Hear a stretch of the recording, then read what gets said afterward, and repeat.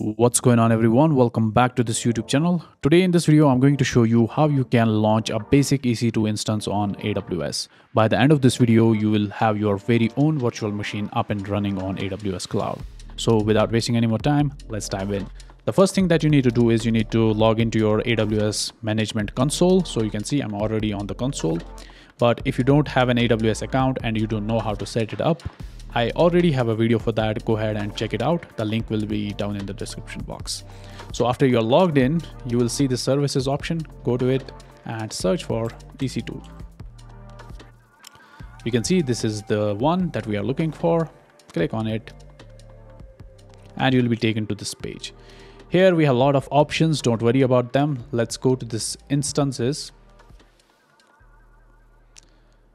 And this actually shows all the running instances on my AWS account. You can see right now I don't have any instance running here. One thing you need to keep in mind is that you can have different instances for different regions. To change the region, you can go here and select the region that you want. So for example, I want my EC2 instances to be in Asia Pacific, Singapore. So I'm going to choose that region. And now my EC2 instance will be set up in the Singapore region. So now in order to launch an instance, what we need to do is we can go to this option which says launch instances, click on it, and we'll be taken to this wizard. And here we can first give it a name. So let's say EC2 server. You can name it anything. I'm just giving it this name. Then the next option is we can choose the AMI for our EC2 instance. AMI stands for Amazon Machine Image. It is similar if you ever have installed Windows on your computer or Linux. You first take an image and then install it on your computer, right? It's similar to that. Now we have many options here. We have Amazon Linux, Mac OS, Ubuntu, Windows, Red Hat, and so on. We can also choose from the marketplace and the community versions of AMIs as well. So for this video, I'm just going to choose the Ubuntu since it is eligible for the free tier. So Amazon won't be charging us anything for this. Next, we can change the architecture. We have two options, x86 and ARM. I'm just going to leave it default. And then this is the most important part, which is the instance type. Here you can choose the compute that you want for your instance. So for example, if you want 2 vCPUs and 8 gigabytes of RAM for your instance, this is what you will choose. You can go crazy and go down and choose something like this, which has 16 vCPUs and 128 gigabytes of RAM. So yeah, you can choose any one of those depending on your budget. But I'm just going to choose this T2.micro because it is eligible for the free tier. And after that, we need to generate a key pair. So this will be used to actually SSH into our EC2 instances, into our servers. So just click on the create new pair and give it a name. Let's say EC2 server. And here we have two options. So mostly if you're on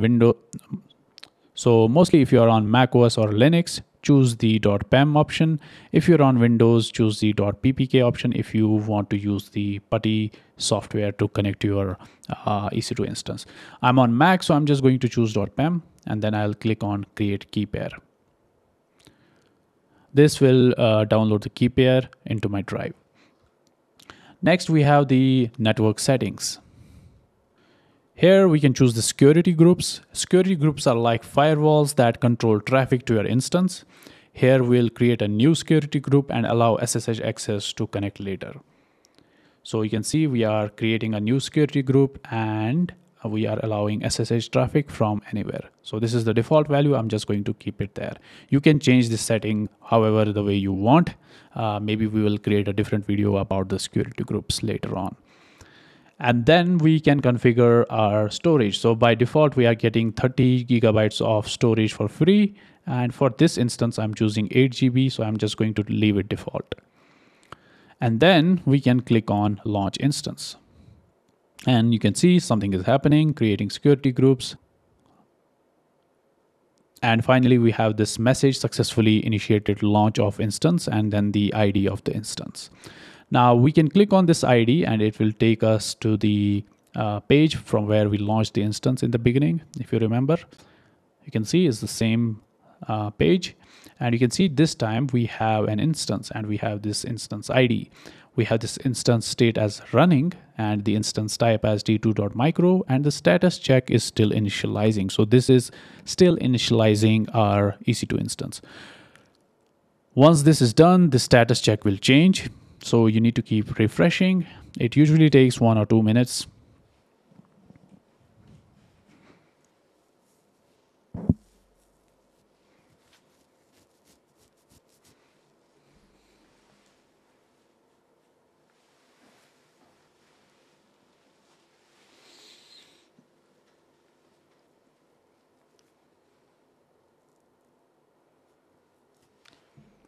Once the initialization is done, you will see something like this under the status check. 2 out of 2 checks passed.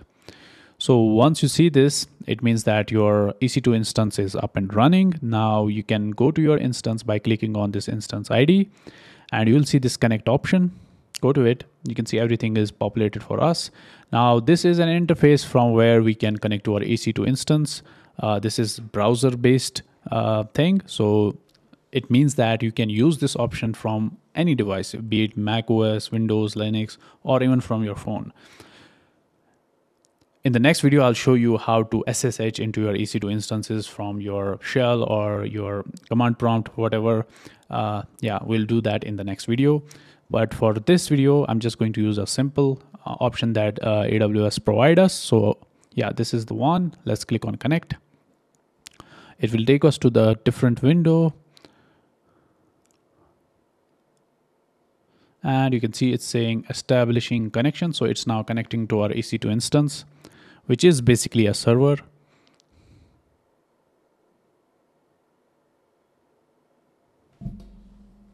And here we go. So we are now inside our EC2 instance.